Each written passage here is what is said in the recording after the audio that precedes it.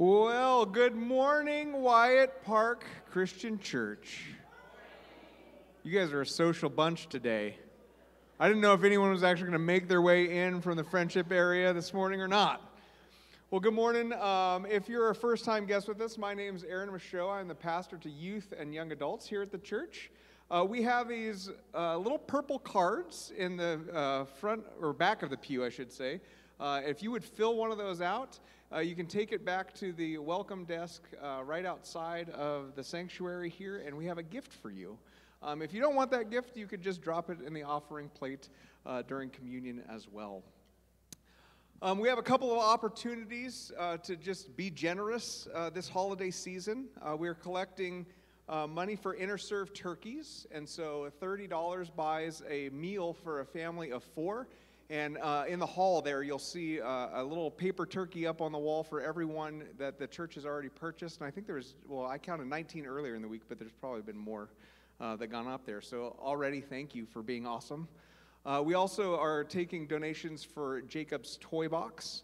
Again, if you would like to give to either of those, you can just earmark a check and drop it in the offering plate during communion. If you would like to give new toys to Jacob's Toy Box, there is out in the Friendship area a big old tote where you can drop new toys for that as well. Tableau is fast approaching, and so we have a variety of volunteer opportunities there. Sign-ups are in the social hall or online.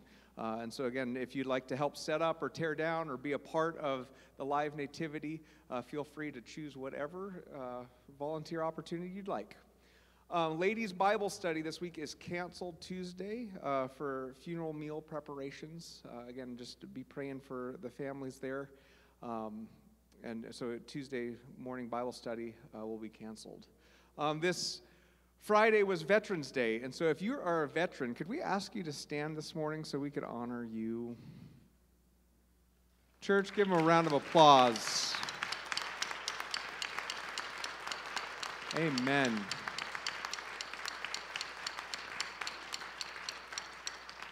Thank you all for your service. Am I passing it to you?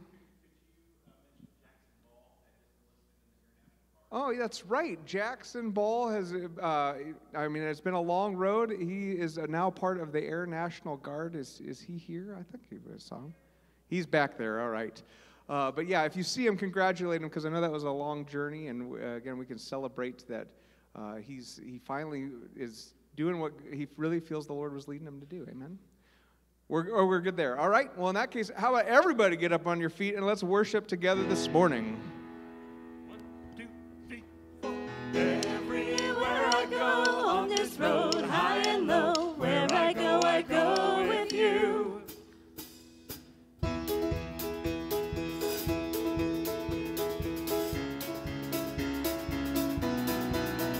There's a city that calls me by name. There's a city that calls me by name. Yes, as I run this race, I am cheered by the saints. There's a city that calls me by name. There's a future that runs through my veins. There's a future that runs through my veins. And there's nothing on earth that could stand in the way. There's a future that runs through my veins. Everywhere I go on this road, high and low, where I go with you. So I won't be afraid, this my home, come what may. Where I go with you. Where I go with you. There's a spirit I cannot contain. There's a spirit I cannot contain. The same power that raised Jesus up from the grave. The same spirit I cannot contain. Everywhere I go on this road, high and low, where I go with you. So I won't be afraid, this my home, come what may. Where I go with you. Where I go with you. Take a moment and say hello to somebody today.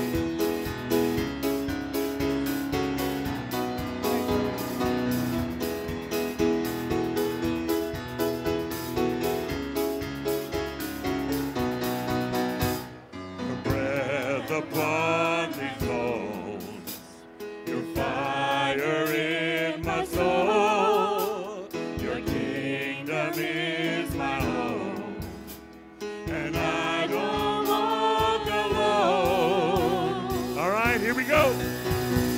Everywhere I go on this road, high and low, where I go with you. Oh, I won't be afraid, it's my home, come what may, where I go with you. Everywhere I go on this road, high and low, where I go with you.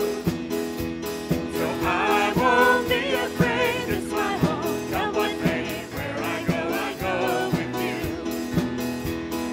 Where I go with you.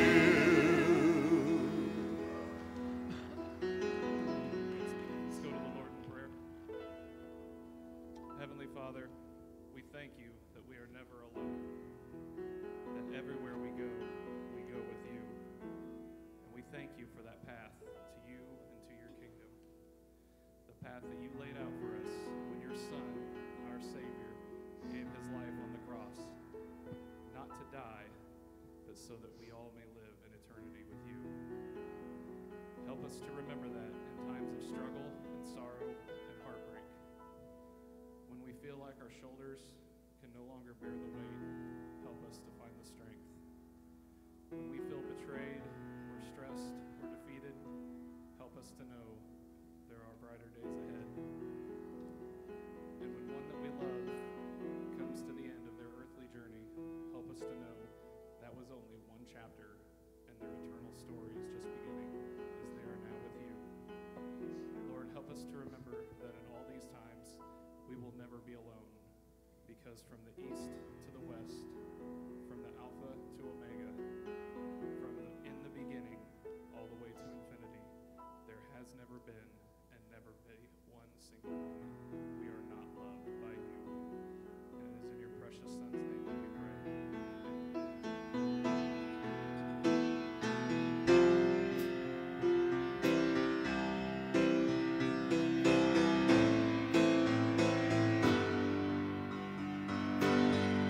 I've been a sinner, I've been a saint, a little bit of both every single day. I've been lost, but somehow I've been found. There's been some pain, been some regret, been some moments that I'll never forget. But when I look back at where I'm standing now, there's never been a moment I was not held inside your arms. And there's never been a day when you were not who you say you are. Yours forever, it don't matter what I'm walking through. 'Cause no matter where I go, there's never been a moment that I was not loved by you, by you.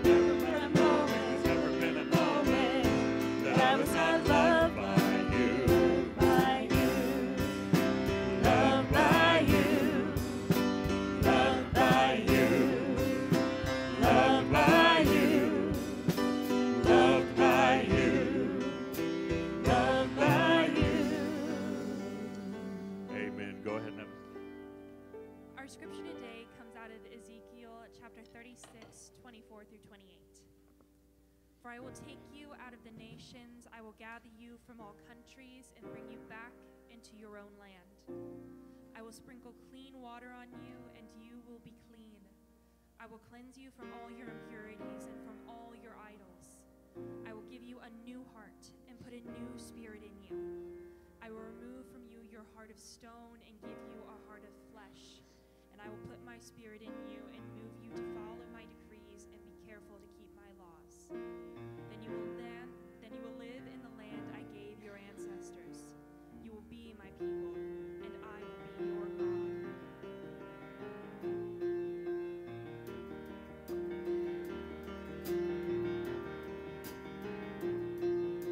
If faith can move the mountains, let the mountains move. We come with expectation, waiting here for you.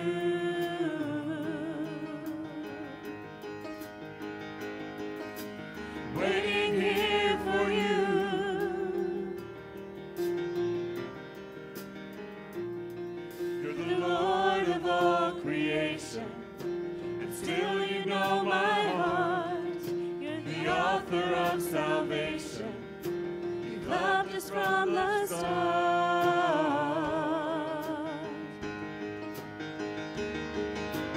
Waiting here for you. With our hands lifted high in praise, and it's you we adore, singing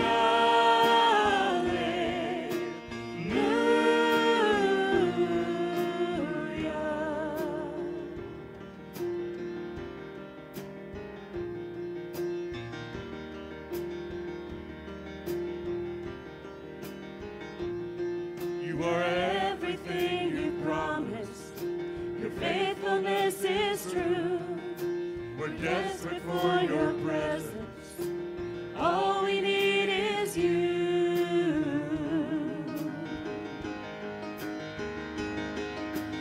Waiting here for you. With our hands lifted high in praise, and it's you we adore, singing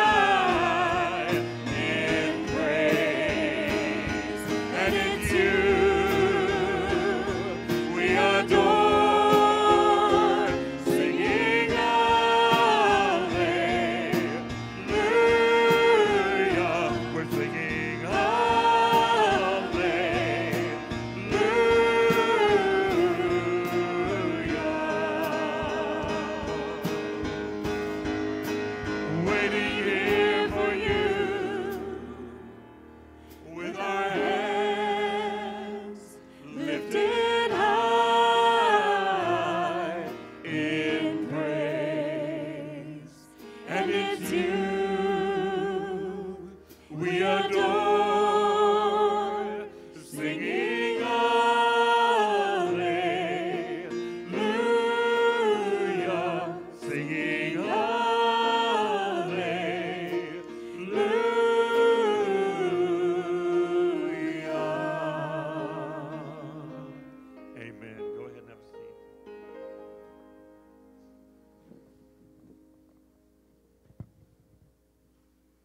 Shall we pray?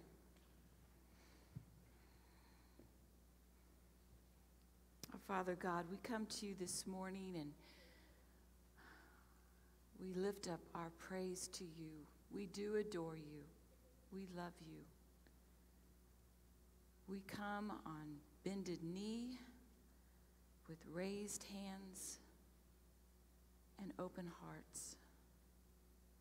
And Father, I'm thankful for each person who's here today, and I know that each one of us brings something different, something that's concerning us, something that's on our heart. Lord, I pray for every person.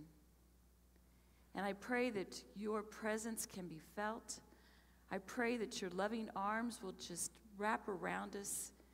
And whatever it is we're feeling, or thinking, or worried about, Lord, we give it to you. We sing your praises. We're so thankful for the many, many blessings that you have bestowed upon us. We're thankful for this church. We're thankful for the ministries that occur because of you and our love for you, Lord. Help us, Father, to do more in the name of Jesus. Help us to be the light in this community that so desperately needs you, Lord.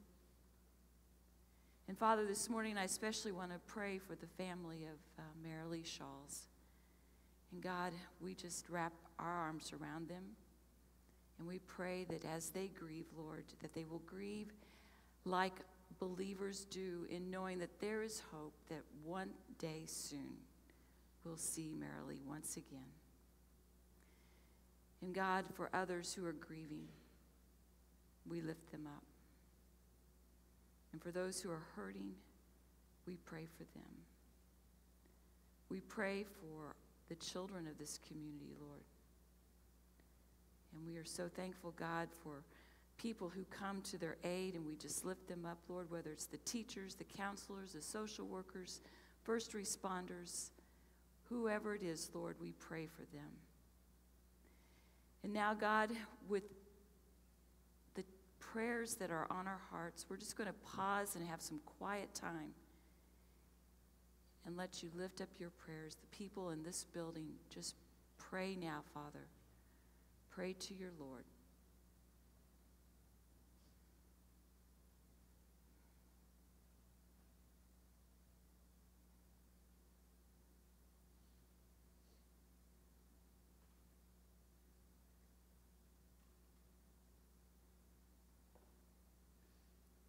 And together, let's close with the prayer that you taught us to pray. Our Father, who art in heaven, hallowed be thy name. Thy kingdom come, thy will be done, on earth as it is in heaven. Give us this day our daily bread, and forgive us our debts as we forgive our debtors. And lead us not into temptation, but deliver us from evil. For thine is the kingdom, and the power, and the glory forever. Amen.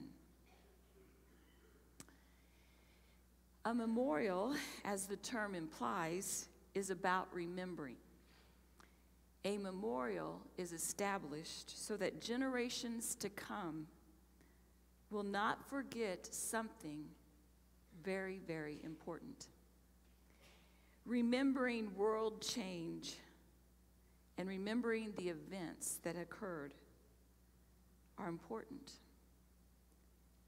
Some things must never be forgotten. And as we honor our veterans this morning for the service, I do believe it's important for us to not forget the sacrifices that were made and are still being made by the people who serve our country.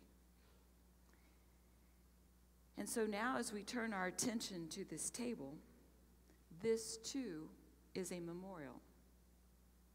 It is one that must not be forgotten either. And so as you come to this table today, please think about the freedom that we have to worship in this house, but also give thanks for your freedom from sin. Our sins were placed on one man's shoulders. He carried them to the cross, where the ultimate sacrifice happened. Let us pray. Father God, may we never forget that sacrifice that was made on our behalf. And as we come to this table this morning to eat of the bread and to drink of the cup, Lord Jesus, we give thanks. We thank you, Father, for sending your Son to die in our place. And it's with that we pray, amen. If you're visiting with us today, I want you to know that you are welcome to participate in this Lord's Supper, this memorial, this Thanksgiving. And the way we do it here is we come down the center aisle, and there will be servers up here. One will drop a piece of the bread into your hand, and if you prefer gluten-free, we'll also have gluten-free items for you to choose from. Then if you wish to take the bread and dip it into the cup of juice, you can do that, or we'll also have little cups of juice for you to take. It's your choice. We remember the night that Jesus was betrayed. He was with his disciples, and Jesus took the bread and he blessed it and he gave thanks for it, and then he broke it. And he said, "This bread represents my body, broken for you for the forgiveness of sins. Each time you eat of it, remember me." And in like manner, after the supper, Jesus took the cup and he blessed it and he gave thanks for it, and he said, "This cup represents my blood, the blood that will be the new covenant that is going to be shed for all of you, and it is your way, your ticket to eternity with God. Drink it, all of you, in remembrance of me." When we come to this table to eat of the bread and to drink of the cup, we do so with Christians here in this room, and maybe you're watching at home online and you're partaking. And we do this together as a family that represents not only people here today, but people throughout the ages and from all across the world. And we have this one thing in common, the mystery of faith. Let us proclaim it now. Christ has died, Christ has risen, Christ will come again. Please come to the table.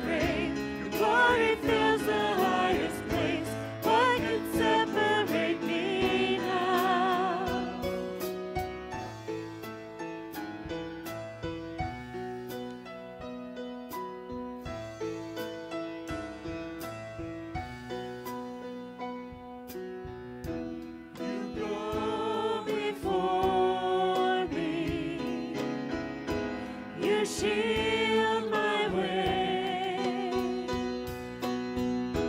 your hand upholds me. I know you love me. At the cross I bow my knee, where your blood was shed for me. There's no greater love than this. You have overcome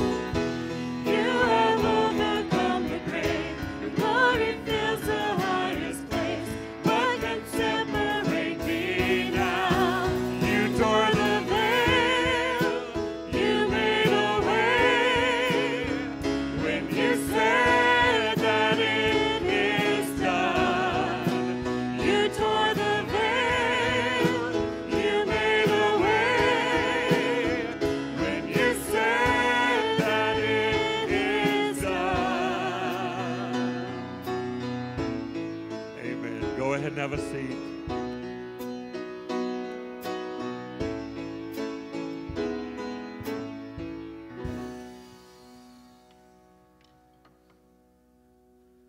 Well, good morning, church. So, Pastor Aaron pointed this out. He said to celebrate Pentecost and wear red during Chiefs season and say it's for Pentecost is kind of like cheating. So, if you got the memo, obviously we didn't mention it last week, but I sent out an email, a weekend worship email. Check that email out when you get that, because I put little notes in there from time to time to see who's reading it. And if you're not getting the weekend worship email, just let us know, and we will include you in that. We'll make sure to get your email address as a part of that. Before we get going with the message, you can see we have these boxes here from the Samaritan's Purse. This is a mission that our church has been doing for a number of years, and I wonder if anyone from the crew that's been assembling these boxes is here. Would you just stand up for just a moment? Any of our Operation Christmas Child crew? Anyone in here? Either they're shy or they're going to be here for 10:45. Anyways, we're thankful for what they do, and but these boxes are all going to be shipped overseas, and real boys and girls are going to receive these boxes.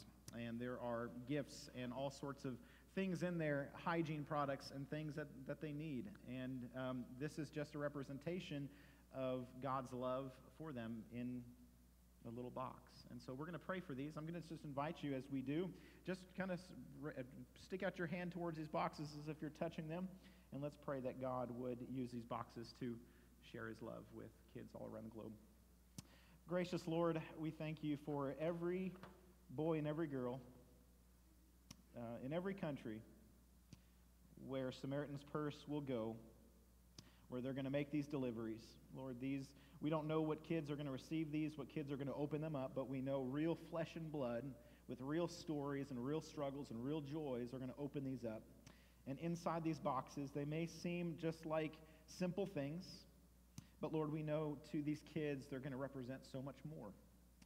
And so by the power of your Holy Spirit, let each one of these boxes be a little seed in the kids' lives that would teach them about the love of a God that they may know or maybe they don't know. And so these boxes, and I know all across the world, all across this country, there are churches and organizations that are sending these boxes around. And so, Lord, we send these out with the power of your Holy Spirit and trusting you to do the good work that is going to be done in their lives. We pray these things in Jesus' name. Amen.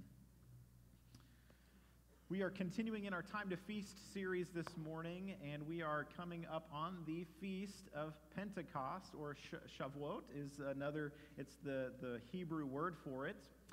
We're going to be reading from a couple of different passages this morning from Leviticus chapter 23, verses 15 through 22, and also Acts chapter 2. So I'm going to invite you to turn to the passages. The page numbers on the screen are just for the Pew Bibles. So if you're using those, feel free to use those page numbers there. And when you find both of those passages, just put a finger in between them, as we will just read one after the other.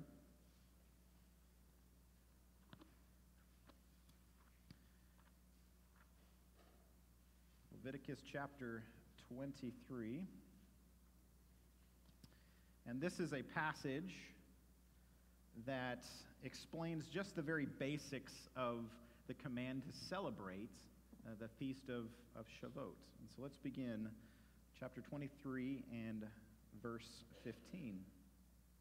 From the day after the Sabbath, the day you brought the sheaf of the wave offering, count off 7 full weeks. Count off 50 days up to the day after the 7th Sabbath, and then present an offering of new grain to the Lord. From wherever you live, bring 2 loaves made of 2/10 of an ephah of the finest flour, baked with yeast, as a wave offering of first fruits to the Lord. Present with this bread 7 male lambs, each a year old and without defect, 1 young bull and 2 rams. They will be a burnt offering to the Lord, together with their grain offerings and drink offerings, a food offering, an aroma pleasing to the Lord. Then sacrifice 1 male goat for a sin offering and 2 lambs, each a year old, for a fellowship offering. The priest is to wave the 2 lambs before the Lord as a wave offering. Together with the bread of the firstfruits, they are a sacred offering to the Lord for the priest. On that same day you are to proclaim a sacred assembly and do no regular work. This is to be a lasting ordinance for the generations to come wherever you live. And when you reap the harvest of your land, do not reap to the very edges of your field or gather the gleanings of your harvest. Leave them for the poor and for the foreigner residing among you, for I am the Lord your God. Now let's turn to Acts chapter 2. We're going to begin reading here in verse 1. And this is a passage, so this is many thousands of years later after this command was given to celebrate the Feast of Shavuot. And here on the day of Shavuot, this feasting day after Jesus had ascended, this is one of the stories of the happenings, and we call it the day of Pentecost. Acts chapter 2, beginning in verse 1. When the day of Pentecost came, they were all together in one place. Suddenly a sound like the blowing of a violent wind came from heaven and filled the whole house where they were sitting. They saw what seemed to be tongues of fire that separated and came to rest on each of them. All of them were filled with the Holy Spirit and began to speak in other tongues as the Spirit enabled them. Now there were staying in Jerusalem God-fearing Jews from every nation under heaven.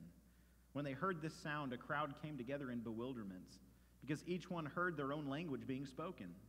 Utterly amazed, they asked, "Aren't all of these who are speaking Galileans? Then how is it that each of us hears them in our native language?"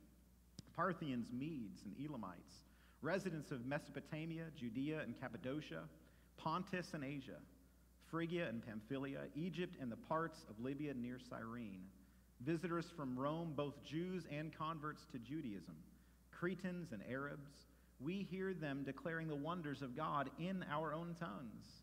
Amazed and perplexed, they asked one another, "What does this mean?" Some, however, made fun of them and said, "They have had too much wine." Then Peter stood up to the 11, and he raised his voice, and he addressed the crowd. "Fellow Jews and all of you who live in Jerusalem, let me explain this to you. Listen carefully to what I say. These people are not drunk, as you suppose. It's only 9 a.m. No, this is what was spoken by the prophet Joel. In the last day, says the Lord, I will pour out my Spirit on all people. Your sons and daughters will prophesy. Your young men will see visions. Your old men will dream dreams. Even on my servants, both men and women, I will pour out my Spirit in those days, and they will prophesy. I will show wonders in the heaven above and the signs on the earth below, blood and fire and billows of smoke. The sun will be turned to darkness and the moon to blood before the coming of the great and glorious day of the Lord. And everyone who calls on the name of the Lord shall be saved." So when Pastor Aaron began our feast series a few weeks ago, he started with Passover, and he took us back to Genesis 1 as we are reminded that when God created the heavens and the earth and put the sun and the moon in its place, God did that to remind us that he wanted to get together. God wanted to have these special seasons. We say seasons, but it also could mean festivals, feasts, moments where God says, when you see the suns and the moon and the stars, when they align in this way, it's time to come together and to remember what I have done for you, my saving acts throughout history. And so there are 3 pilgrimage feasts in the life of Israel, where if you were an able-bodied male, you were required, no matter where you lived at, you were required to take your offerings to Jerusalem and present them to the temple. And the first of those feasts was Passover, which Pastor Aaron talked about on our very first week. Last week, we talked about, or this week we're talking about Shavuot, which is the second of those pilgrimage feasts. And then next week, Pastor Aaron is going to talk about Sukkot. And so that's another feast where no matter where you lived, you were required to make the trek to Jerusalem with your offerings and take them to the temple as a giving of thanks to God and as a time to pause, to feast, and to celebrate what God had done in the life of Israel. Now, the word Shavuot means weeks, and the idea behind that is after Passover, after the Passover festival, there was to be 7 weeks that were counted down until you got to Pentecost, got to Shavuot, right? And so the idea that of Shavuot meaning weeks, it was just this idea that you're counting down to the next festival. Now, we know this festival, as I've said a few times today, we call it Pentecost. From the Greek, it just means 50. And that comes from our reading from Leviticus 23:16 today, where during the Passover festival, they were to count off 50 days up to the day after the 7th Sabbath. and then they were to go and present their offering at the temple. So it's not unlike some of you probably going to have some sort of a Advent calendar, right? Maybe a chocolate Advent calendar. There are all sorts of different Advent calendars that you might have. I know some people do like a wine Advent calendar or a beer Advent calendar or a hot chocolate, whatever it might be, right? So we know what it is to mark off the seasons and to count down the days to the next feast. And so last week we talked about the first fruits offering that was taken during the Passover feast, and that's when the Israelites gave thanks to God for the early barley harvest. And so now we are at the point, the Pentecost, 50 days later, the Jerusalem pilgrims and those who are going to the temple are coming to the temple with their wheat. So 50 days later, the wheat harvest has presented itself. And so the earliest celebration of Shavuot for the Jewish people was, in essence, an agricultural feast, right? Much like when we think of Thanksgiving. We think back to the story of Thanksgiving and the successful harvest that the first pilgrims had, gathering with the natives of the land, and they enjoyed a wonderful feast. But in the time of Jesus, the celebration of Shavuot became more synonymous with God giving the law to Moses. When Moses went up on Mount Sinai and God gave him the Ten Commandments, in Jesus' day, that was the primary celebration of Shavuot, was giving thanks to God for the law. Now, does that sound exciting to you? Yay, God gave us the law, right? And I can just see the excitement on your face right now. But think about it in these terms. The Israelites were oppressed in subhuman conditions for 400 years. They were slaves in Egypt. Their worth was based upon how many bricks they made for Pharaoh, right? And so 400 years of hardships. They heard the stories of their ancestors, of Abraham and Isaac and Jacob and Joseph. They heard about this God that covenanted with their ancestors and said, I've got a land for you. I'm giving you a land flowing with milk and honey. They heard about this God who said, you're going to have descendants as numerous as the stars of the sky. And so after 400 years of oppression and slavery, you have to wonder, they're thinking, where is this God of our ancestors? And so the Israelites living in Egypt would have been surrounded by all of these foreign gods that the Egyptians worshipped. And so they would have been wondering, like, well, what about our God? What about the God of our ancestors? Where is he? And so the Israelites' identity as God's special and chosen people might have seemed to be waning just a little bit 400 years into slavery. And so in the Exodus, God sends Moses into Egypt to release them from slavery. And a big part of what Moses did was not only to challenge the gods of Egypt and to show the Israelites that their God was the one true God, but a big part of what God had called Moses to do was to introduce his people back to their God and say, this is your God loves you, and this is what your God wants of you and how you are to live your lives. So the giving of the law to Moses was not about God being just a killjoy who just wants to squash everybody's fun, giving a bunch of rules that he knows people aren't going to be able to keep perfectly. And so think about the giving of the law in this context. Back in the 90s, there was a lineup of shows on Friday nights on TV. It was called TGIF, right? Anyone remember TGIF? Thank God it's Friday. For my generation, sort of millennials, older or younger Gen Xers, if you went to school on a Monday and you didn't do two things, you had nothing to say. And so if you missed TGIF on that Friday, you had nothing to say. You just had to take the word for it from your friends. Or if you missed going to the skating rink. So it was either watching TGIF or going to the skating rink that you had to participate in if you had something to say on Monday. Now, over the years, TGIF switched out shows just according to ratings on how they were doing. But my favorites were, there was Full House was one of them. Family Matters, because I was a big Steve Urkel fan. Step by Step was another one, but my all-time favorite show on TGIF was Boy Meets World.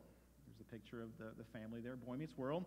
And it basically chronicled the life of this boy named Corey Matthews. It followed all of his relationships with his family, with girlfriends, with his teachers, and with his best friend, Sean. And it followed them from elementary school all the way to college. Now, Corey's best friend, Sean, was the troublemaker type. Corey, I mean, if you think about the two characters, Corey, he came from a home where his parents were married. They were middle class, living in suburban Philadelphia. He had an older brother and a sister. His parents had good jobs. Corey was sort of the model student, right? And so then you get to Sean. Sean was the opposite. Sean lived in a rundown trailer park. His mom at some point had left his family. His dad was always working, was hardly ever home. And Sean was, can you guess, he was the troublemaker, right? So Corey's the one who follows the rules. Sean's the troublemaker. And much of, throughout the entire show, throughout the series of the shows, Corey was either getting Sean out of trouble or getting into trouble with Sean. So in one of the later seasons, Corey and Sean are in college, and Sean was dealing with the difficulties of losing his dad. His dad had just passed away, and it's Christmas time, and so Sean sort of turned to drinking some alcohol, so some really strong alcoholic drinks, and his friends started to notice it, and his girlfriend noticed it, and they confronted him about it. And Corey's dad comes up to Sean and says, Sean, you really shouldn't be drinking. You just need to lean into your family and friends because we're here for you. And so there's a moment where Sean says to Corey's dad, he says, you can't tell me what to do. He says, you're not my dad. And then he sort of storms out in this dramatic fashion. And Corey goes later on to find his friend Sean, and Sean is sitting in a cemetery by his dad's grave with a bottle of liquor. Now, in the closing scene of this episode, Sean goes back to Corey's house. He's having a conversation with Corey's dad, and Sean's in college at this point, and Corey's dad has sort of been a dad for him. And there's this moment where Sean says, or he asks this request of Corey's dad. He says, yell at me like you yell at Corey. He said, yell at me like you yell at Corey, to which then Corey's dad says, Sean, you shouldn't be drinking. Again, you need to lean into your family and friends that are here for you in this difficult time. And so I think back to that episode because the question is, what was Sean longing for when he goes to Corey's dad and he says, yell at me like you yell at Corey? He was longing for this identity that comes along with being the member of a family, of being a part of a family that has rules, right? That has boundaries that are intended to lead a family and those who are in the family to harmony and peace and growth and love. And so might we think of God's laws to Israel in the same way? Might we think of God's laws to Israel in the same way? In essence, God was saying this to his people. He was saying, in this family, I am your creator. You are not fatherless.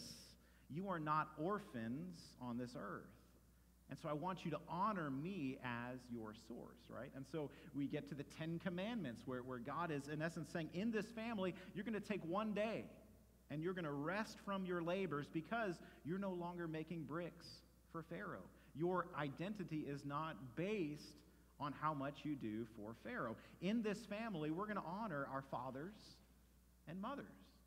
In this family, we're not going to harm one another physically. We're not going to hurt each other with our words or with our greed or with our lust, right? And so that's the Ten Commandments, right? God is saying, in this family, in this covenant family, these are the ways that we are going to live. And so perhaps we can think of the giving of the law as sort of the adoption of a son or a daughter or who's brought fully into a new household as a full member of the family without distinction, right? And they're given this opportunity to flourish with the rest of the family members with a sense of true belonging, a sense of healthy boundaries that are supposed to ground us in wisdom and in love and grace. And so God was saying to the Israelites who were coming out of Egypt with this sort of identity crisis, you are my people, and I am your God. In this family, this is how we are going to do things. And if anyone needs a family to come and belong to,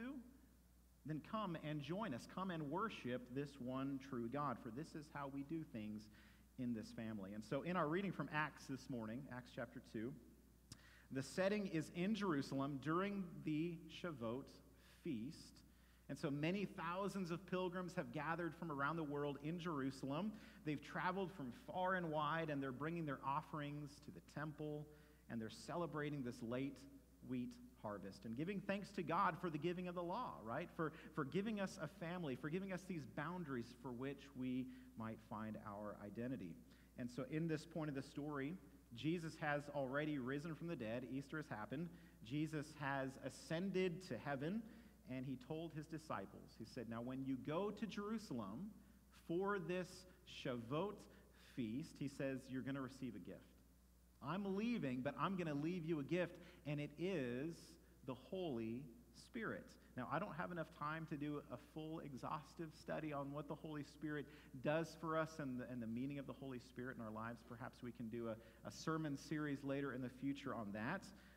But today what I want to do is just concentrate on the connection between the giving of the Holy Spirit on the day of Pentecost that we read in Acts chapter 2, and the celebration of God giving the law to the people of Israel. Now, the story in Acts 2, it sounds bizarre as we hear of this mighty rushing wind, there was this prayer meeting going on, and this mighty rushing wind comes, and there's this appearance of what looks like these tongues of fire that are resting on everybody in the room. So I'm going to simplify this just a little bit and say that there was a divine energy that was felt in that meeting of believers. Have you ever been in a worship meeting where there was a divine energy felt, where you felt the Holy Spirit in a real and tangible way? Perhaps it was something like that, but it came in the form of this mighty rushing wind and what looked like to be these tongues of fire resting on people. And so it was this divine energy. God's very Spirit was unleashed on the people, or we might say God's Spirit was poured out on the people. And in one of the things that happened to these people in the prayer meeting when the Holy Spirit was poured out on them is they began to speak in these other tongues, in these other languages.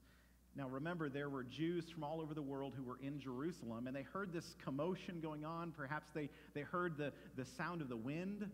Perhaps they heard the sound of all of this commotion, of all of these people speaking and talking in different languages. Now, the disciples, Jesus' disciples, they were from Galilee, and Galileans didn't have the best reputation amongst the city folk.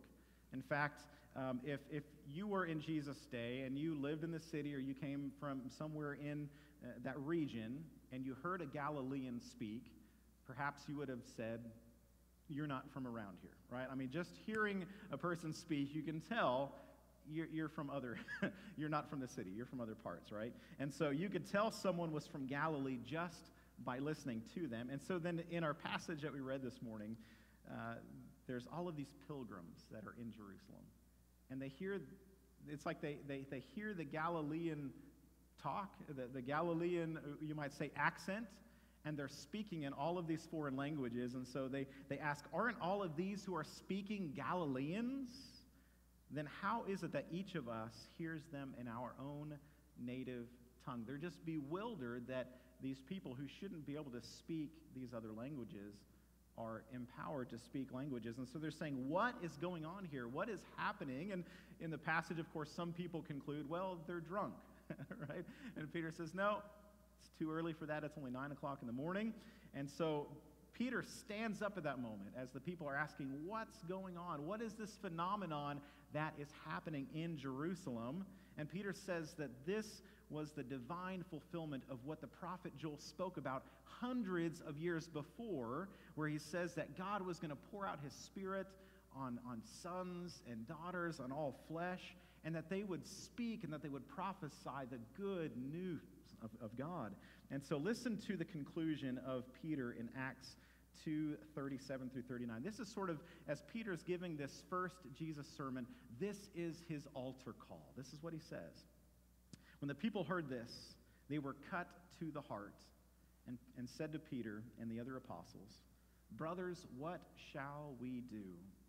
Peter replied, repent and be baptized, every one of you, in the name of Jesus Christ for the forgiveness of your sins, and you will receive the gift of the Holy Spirit. The promise is for you and for your children, for all who are far off, for all whom the Lord our God will call. And so Peter gives this altar call in essence.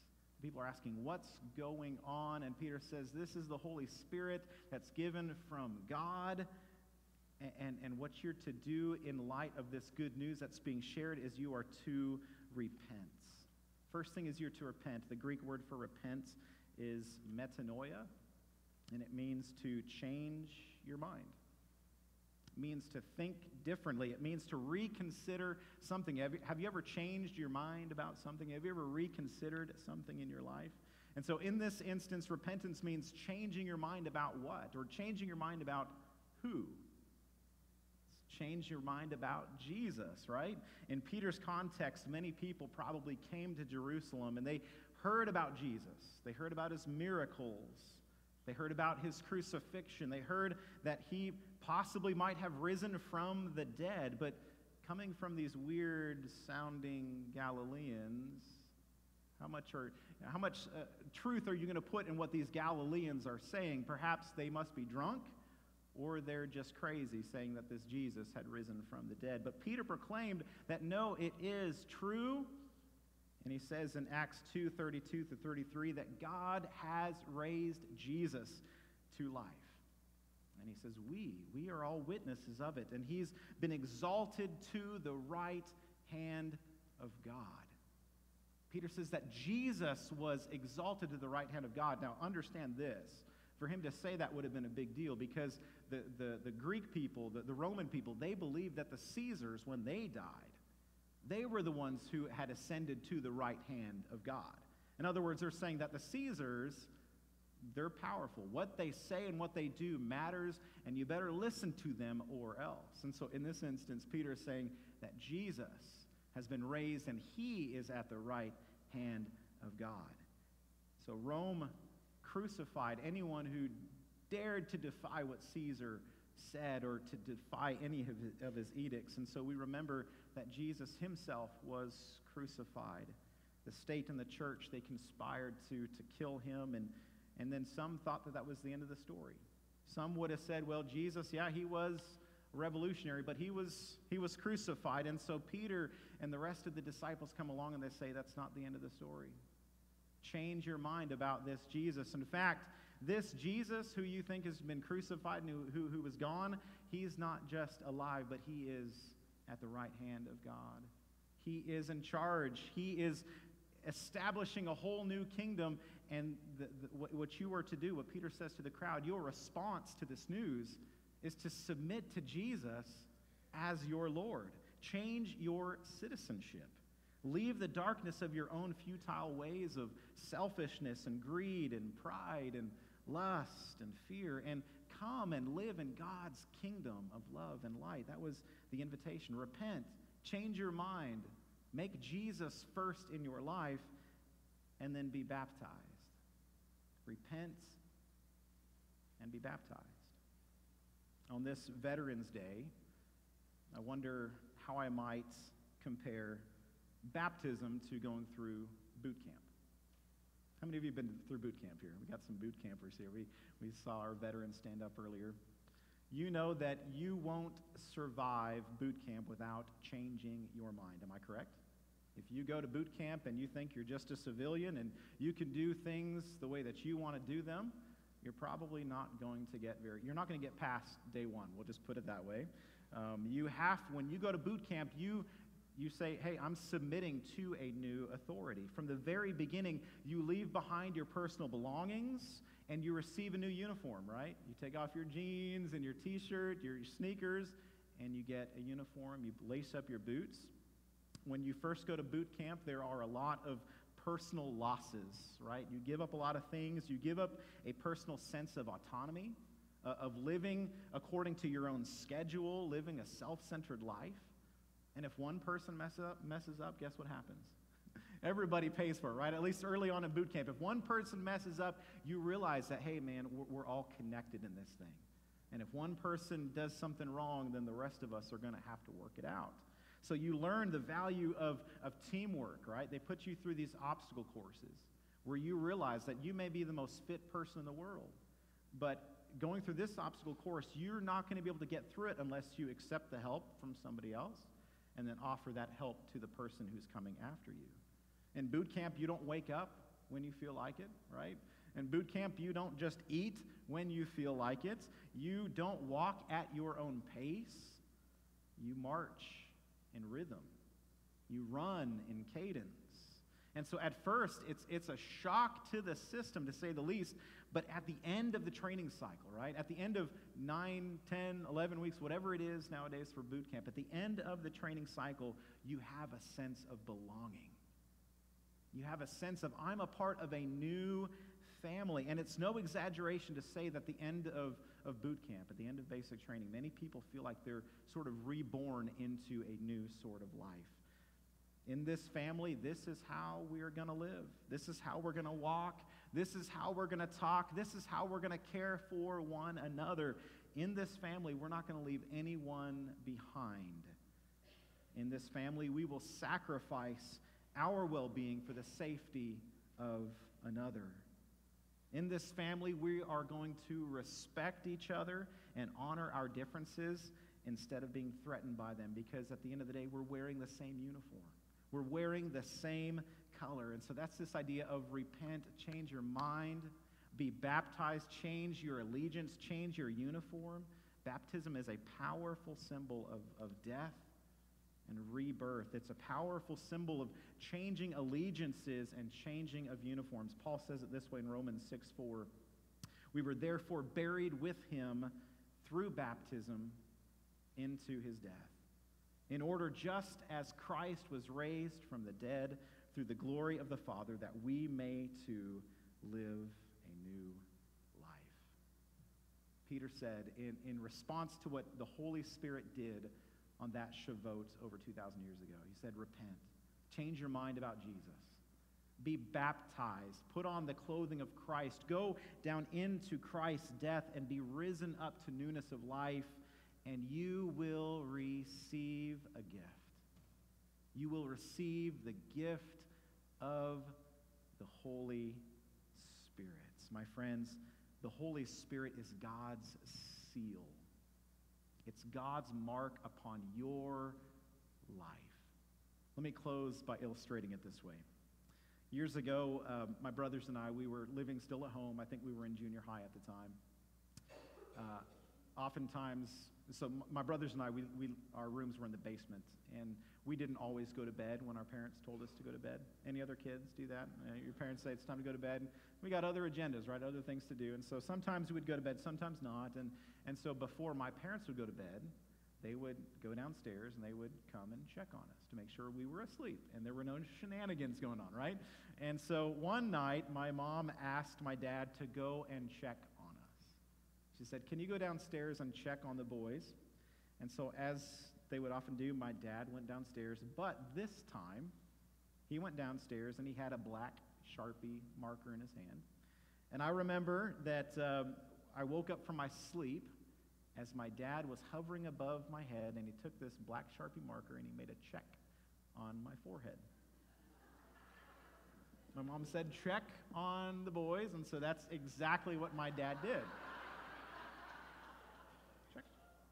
And so I'll never forget waking up really confused, like, is this a dream? Right? And I went to sleep really quick after that, but I was really confused. I woke up the next morning, and I saw my brother, and I see this black check mark on his forehead. And it brought me back to waking up in the middle of the night as my dad was writing on my forehead with a marker.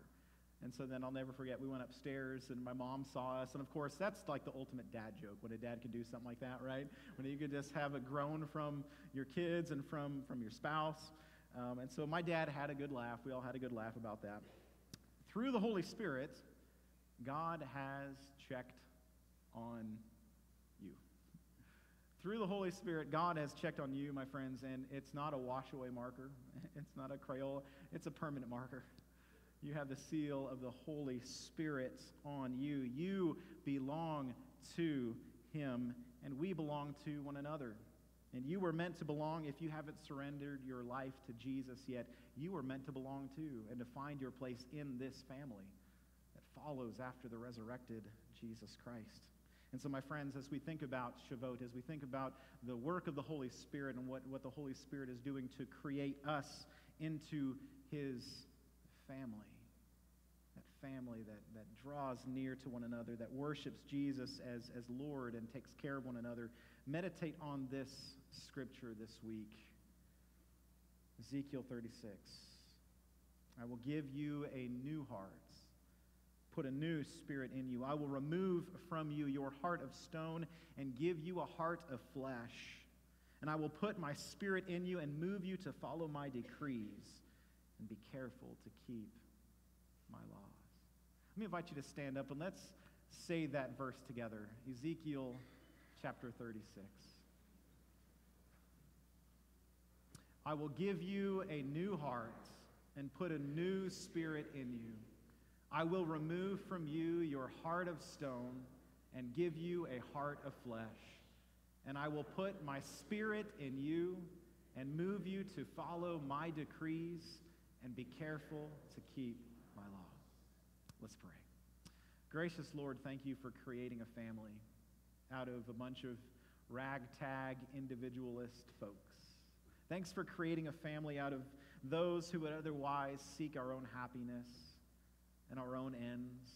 But instead, you've called us to come close to you. You've placed us within the bounds of your love and your blessings, where we might flourish, where we might be filled with your Holy Spirit, where we might be given a heart of flesh to replace our heart of stone. And so, Lord, as you are making out of us your family, as your law is refreshing and renewing us day by day, oh God, may your light shine within our lives. May your light shine in our words and our actions and all that we say and do. We give you thanks for what your Holy Spirit is doing in us and in this church. In Jesus' name we pray. Amen.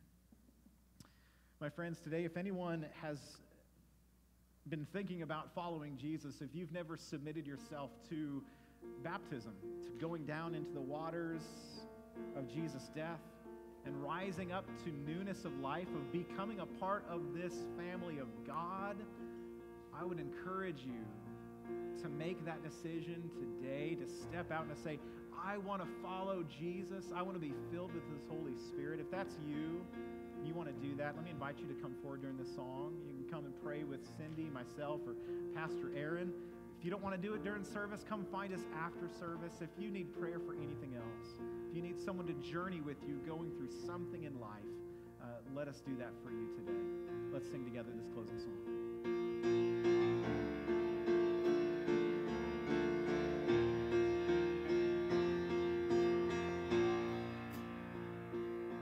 You unravel me with a melody.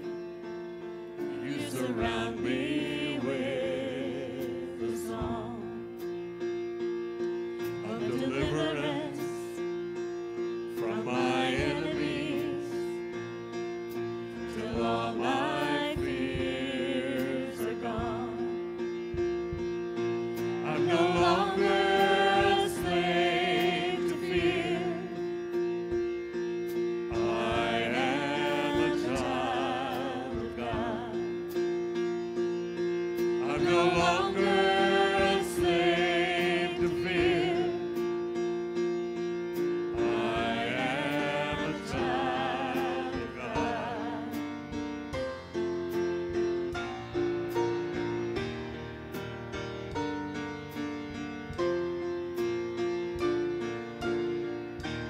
From my mother's womb, you have chosen me.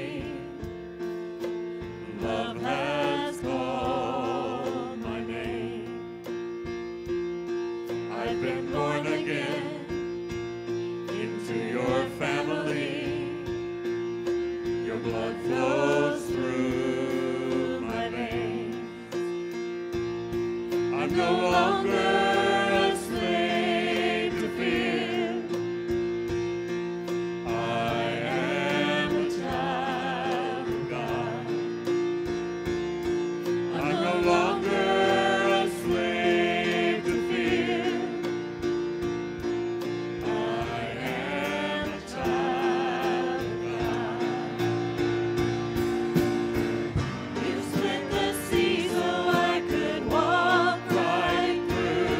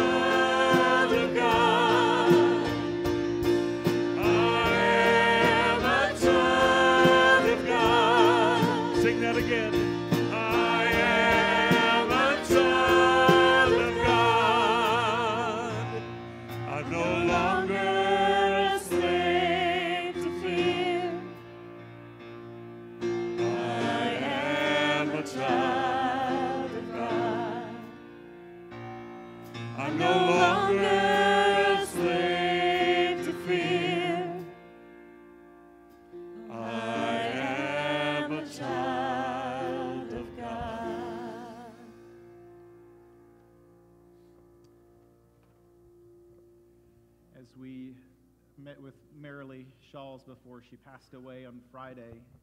And I do this with everybody that I get to see when I think it's the last time that I get to see them. I remind them that they are a child of God, that Jesus loves them, and I mark the sign of the cross on their forehead.